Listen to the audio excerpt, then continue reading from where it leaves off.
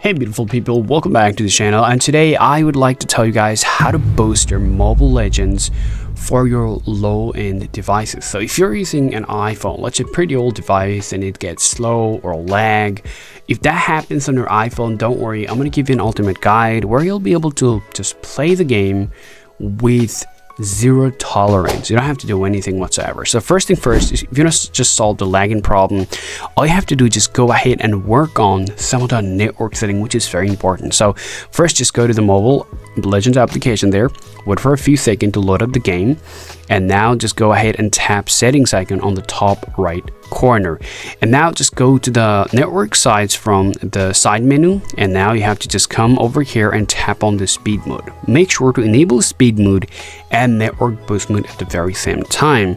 After that, just go back to the basic settings. Here you'll see the couple of settings for the graphics. That's where most people do the mistakes. Okay, so come over here, then you'll find out this shadow option. Just go ahead and turn this off. Also turn up the damage text. Also turn up the outline and the just set low to camera height. Just do these couple of settings, and also turn up the screen shake and turn up the HD mode. Since you're using the pretty old device, this feature can actually interact with you and can create a problem. And also set the high refresh rate or low, because you're using pretty old device, and also just make sure to set this graphic setting to the medium or smooth. Now restart your device and take a problem. So let's say you've done that, but still you've got the same problem.